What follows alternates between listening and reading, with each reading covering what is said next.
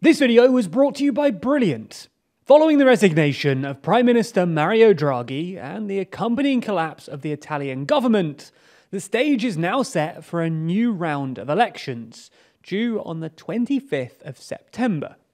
And while election day is still quite some way away, talk has already turned to who might replace Draghi and whether this hypothetical successor will be able to govern effectively in a legislature that's always so divided. So in this video, we thought we'd take a look at the party leading the polls right now, the Brothers of Italy, and more specifically their leader, who might well end up becoming the next Prime Minister of Italy.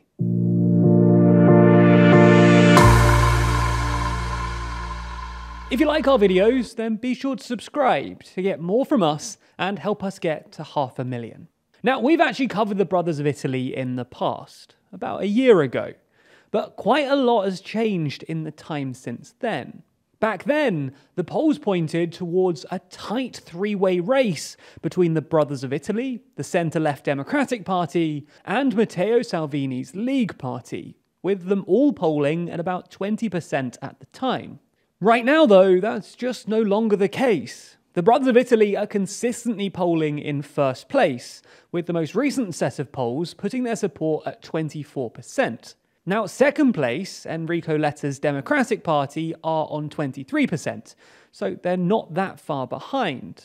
But the party who were once neck and neck with them, League, are now way down in third place, with just 13% support. And at the same time, the formerly very popular Five Star movement has also seen their support collapse too. So it certainly seems that the Brothers of Italy are onto something. Now, the party is currently led by Giorgia Meloni, a former Minister of Youth who served in Silvio Berlusconi's government way back in 2008. She was originally a member of the National Alliance, a socially conservative but economically centrist party, who ended up merging with Berlusconi's Forza Italia party in 2009 in order to form the People of Freedom Party. Having established her own political profile, Meloni split from the People of Freedom Party over Berlusconi's proposed support for the appointment of technocrat Mario Monti in the 2013 elections. And the very next year, she set up her own party, the Brothers of Italy Party. And this party is very similar to the National Alliance party that Meloni was originally part of, and is often described as the contemporary heir of the Italian social movement, itself a descendant of Mussolini's fascist party. Although it's worth saying that despite clearly being related, these parties are not identical. In fact, the National Alliance made a point of moderating itself away from its fascist origins. Anyway, the party is perhaps best described as a right-leaning populist outfit. But most important today is the fact that they were the only major political party not to join with Mario Draghi's government.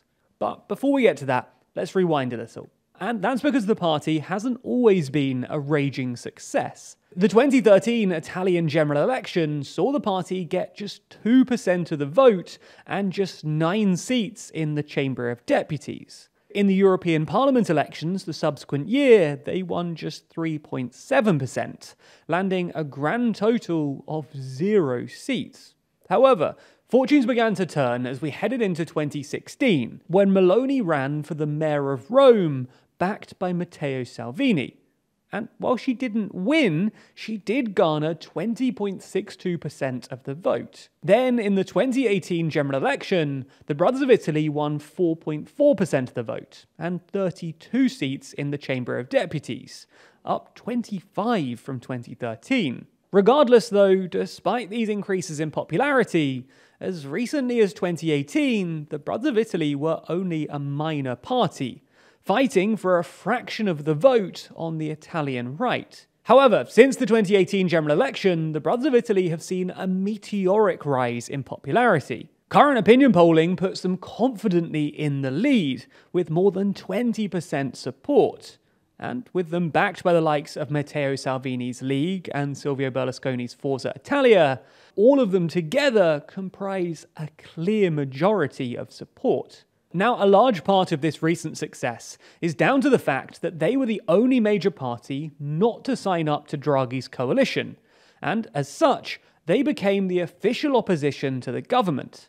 This profile allowed them to dominate the political airwaves and capitalise on the government's less popular policies, while their right-leaning rivals, like Salvini's League, have to instead bite their tongue and toe the government line.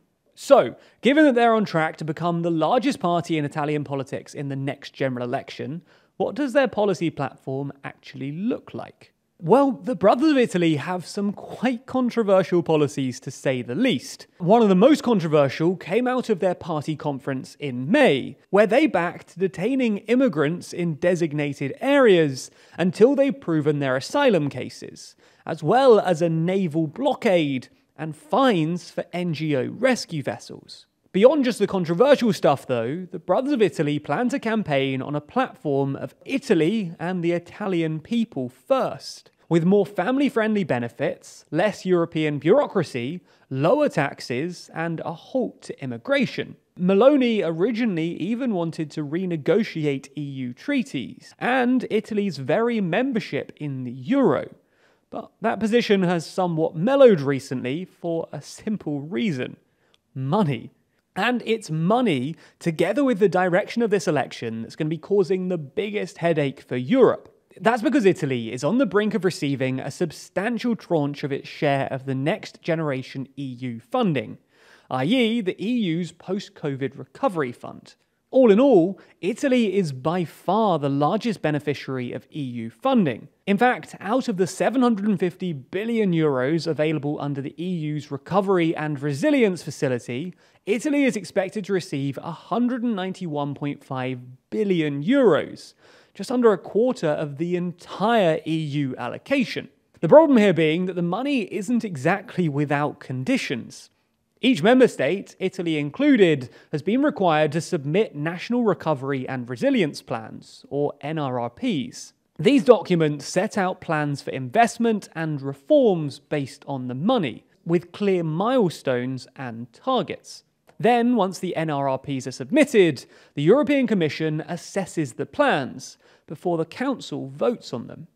If all give the green light, then the country receives their kickstart payment of 13% of their total allocation. Then any further payments are wholly conditional on the countries meeting their agreed milestones and targets. Mario Draghi, the country's former leader, was widely respected on the European and international stage. As the former ECB president, Draghi was meant to provide a safe and stable pair of hands during the worst of the aftermath of the pandemic.